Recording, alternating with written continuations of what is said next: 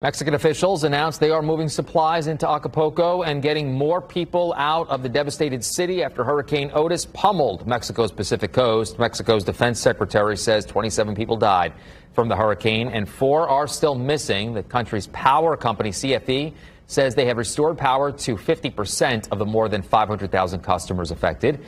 The Mexican president says 1,000 government workers are now going house to house today to determine each family's needs. He says 10,000 packages of aid are ready to be distributed to families in need.